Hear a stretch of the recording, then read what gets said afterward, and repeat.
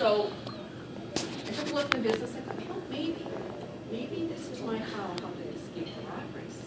Maybe if I just got started with this, it would start creating an extra stream of income. Now, was it easy? Because remember, I had a full-time career. I had two little girls, 5 and 2, ages 5 and 2. And now I added a part-time business into the mix. Was it easy? No, it was very challenging. It required persistence. It required commitment. Now there's 3 levels of commitment. And some of you are in the home-based business industry, so you'll be able to relate to this. The first level of commitment is, I'll try. Well, when you say I try, when I have people join my team, they say, I try. What that means to me is they're going to go talk to their 3 best friends, and they're going to get no, no, and no, and they're going to quit, and then they're going to say, Sheila, it doesn't work. Right? Okay, we can relate to that. Well, my level of commitment was the next level, was I will do my best. And the people who do their best generally make a pretty good income, and you know, they're reasonably successful. That was my level of commitment until I had cosmic 254 hit me between the eyes. Now let me take you back there. That was 19 years ago now. 19 years ago was a January night. It was cold, but it kind of warm for January. I was working on a proposal for digital equipment for a potential customer for a major conversion project. So I was at home on my big laptop computer, worked till 11 o'clock at night. I decided I was going to go to bed. I was pretty tired. I looked out the window, and it was raining. Raining in January. That's really unusual. I thought, okay, this is not good. Not good. I went to bed. I got 4 hours of sleep because I have to, you know, you have to get this proposal done. Right? I can't all go to bed. Okay. Got 4 hours of sleep. Woke up, looked out the window at 3 o'clock in the morning. Beautiful, white, fresh, fluffy, glistening snow. The snow was like diamonds glistening off the moonlight. Beautiful, but deadly. Because I lived in Beausejour. I had to drive to Winnipeg. Drive to Winnipeg on black ice with fresh snow on top. So I finished off the proposal. I knew this wasn't going to be good. So I got all my stuff together, got my car around 7 o'clock in the morning. The proposal had to be at the customer 12 noon, hard copies. Because back then you couldn't email it, or this is like 10 years ago. This is kind of crude compared to today. So I get in the car, strap this on. But what's complicated, I'm 5.5 months pregnant.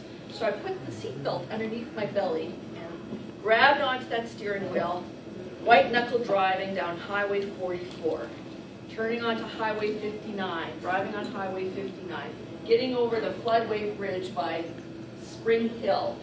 And then the car started sliding this way, and then this way, and this way. And before I know it, I was going sideways into the ditch. And I remember the snow piling up on my windows. And then I remember the car rolling and rolling. The window, some window smashed out, I felt glass in my face, and then snow in my face. I remember the car sliding on its car hood, and then it was quiet. I was upside down in my car, with smashed out windows, thinking, okay, I'm alive, but I better get out of here because maybe the car will start on fire. So I got out of there, and I realized, oh, I gotta get my purse, I gotta get my cell phone, I gotta get the proposal out of my laptop. So I crawled back in there, got there, checked everything out, had cut my knees, there was blood running on my knees, and before I knew it, the ambulance was there, and there was cars and sirens, and they rushed me off to the hospital. Because when it was complicated, because I was 5.5 months pregnant. So when they found that out, they were like, went crazy. They got me to the hospital, they got me into observation room, they did an ultrasound. They said, the baby's good.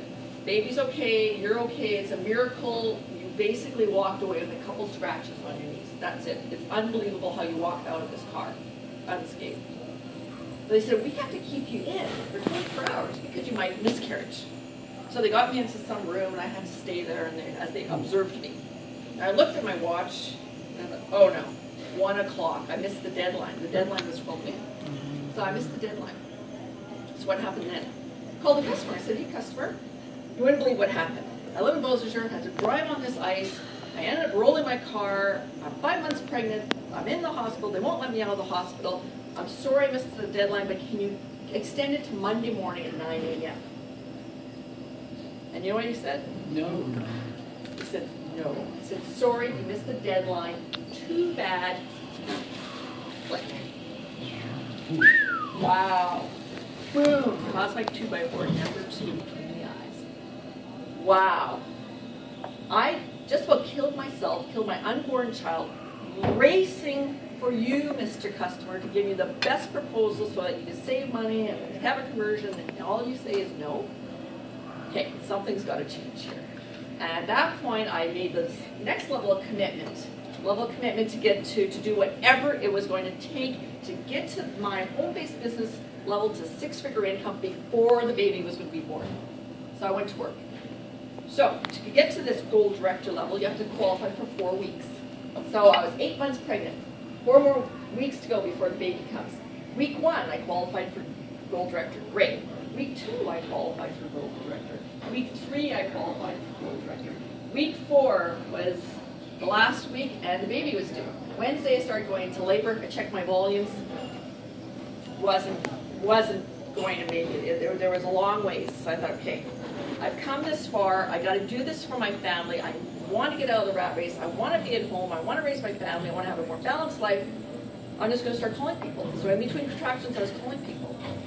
Driving to the hospital.